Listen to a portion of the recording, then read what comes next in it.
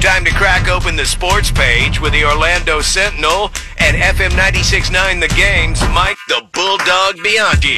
This morning by our daily Instagram contest, good tickets up for grabs. Highly sought after tickets, Taco Bob. Sold out UCF taking on Cincy this weekend. All you got to do, if you're not following us on Instagram, it's at 1011WJRR on Instagram. We tell you, we give away prizes every day there. Good morning, Bulldog. Taco Bob doesn't need tickets to the game because he'll be up in the luxury suite. Oh, can it? That was one time.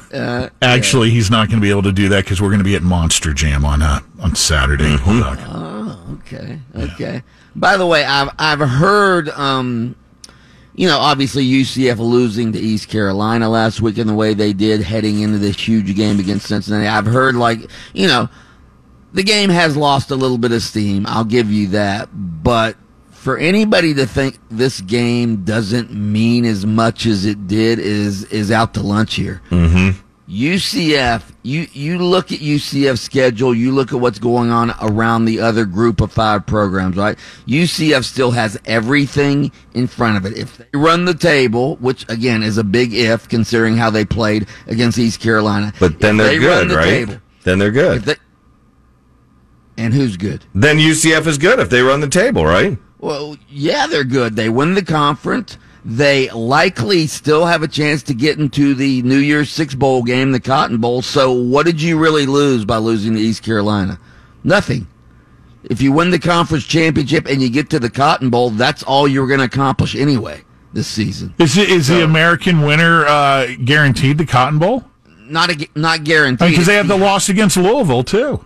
They would be if they run the table and win the conference championship game, which again is a big if. I understand that, but they would be 11-2. All right, it's the highest ranked group of 5 team gets that. So it would unless Coastal Carolina gets in ahead of them, or maybe Boise State if Boise State runs the table, UCF still has an excellent chance. Again, if they run the table, of getting the group of 5 bid and of course winning a conference championship. That's the goal for every team. So I don't think UCF really lost that much except for, some cachet by losing to East Carolina. It was embarrassing, but we shot ourselves in the toe with that loss, but we can still do well if it's all in their hands. It's not over. Come on, keep the hype alive, man. Absolutely. Bulldog, I'm surprised you're so alert and at it this morning after staying up to watch your Lightning last night lose on the West Coast to the Kings 4-2. Yeah, that was a debilitating blow for our team. They're 3-4. Come on, it's 7 games into the season. It's early in the season. They get another go tonight at Anaheim.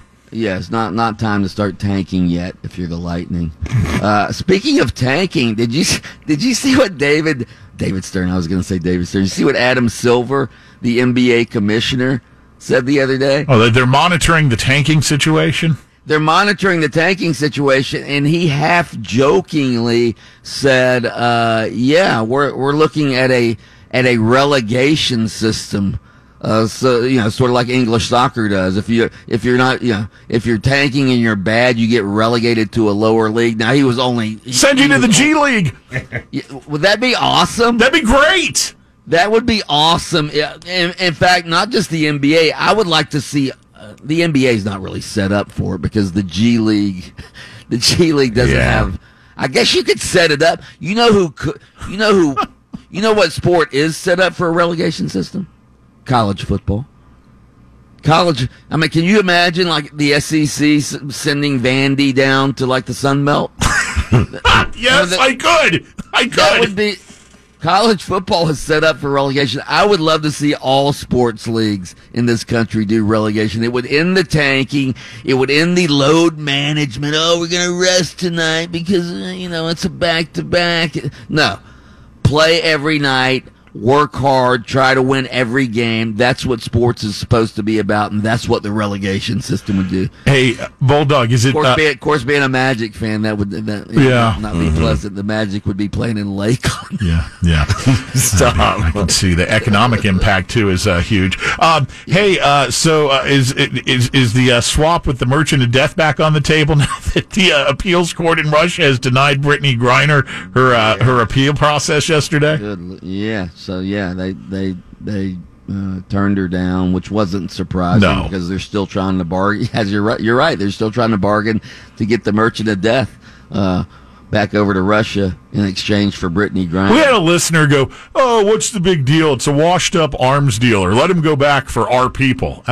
No, that's not the point, dude. That's not the point. The guy's called the Merchant of Death. Even if he's old, as the guy said, old, quote unquote, old washed up arms dealer, still, he's got connections on the phone, man. I'm sure a speed dial, Absolutely. Speaking of politics and sports, did you see that Aaron Donald, star for the L.A. Rams, maybe the best defensive player of our era, and Jaylen Brown, star player for the Boston Celtics, and a bunch of other people and companies like Adidas, they've all broken ties with Kanye West for his anti-Semitic remarks. Jaylen Brown originally said he was going to stick with Kanye West. I guess Kanye West has a huge management company. He's a billionaire, obviously. So they've broken ranks with Kanye West. It's become a big deal. Over his anti-Semitic stance. Now, can I just ask a devil's advocate question here? Because I'm just curious. Oh, boy. Yeah. I'm just curious. Yeah, what? Okay. Is Kanye West anti-Semitic, or does he have mental health issues that are screaming to be attended to? Or both. Because, to attack somebody who might potentially have mental health issues, generally that's frowned upon, is it not? I'm just asking. He's clearly not thinking straight. I'm just asking. Could you say that about anybody who makes a racial comment? No, come on. Kanye has had documented strange behavior for many, many years now. On a whole variety of things. Speaking of that, I told you Aaron Donald, Jaylen Brown, and others have broken ranks with Kanye West. Did you see who's sticking by Kanye West, speaking of mental issues? Oh, boy. Who is it? AB. Antonio Brown. I knew it. Oh, God. I just guessed that out of the blue. So to Lynch's point, maybe you're right. Birds of a feather. Again, it is a huge problem in this country, and still doesn't forgive what he did for the record. Absolutely not. Absolutely, and that's not what I'm saying. But he does have mental issues as well. Anyway. Anyway. All right, Mike the Bulldog Bianchi, if you need more sports, always there for you on FM 96.9 The Game, where he hosts Open Mic. He's a sports columnist for the Orlando Sentinel. He treats us to the dulcet sounds of a grown man barking to conclude the sports page every morning here on JRR. By the way, Florida State coach Mike Norvell will be on our show at 8:15. Oh!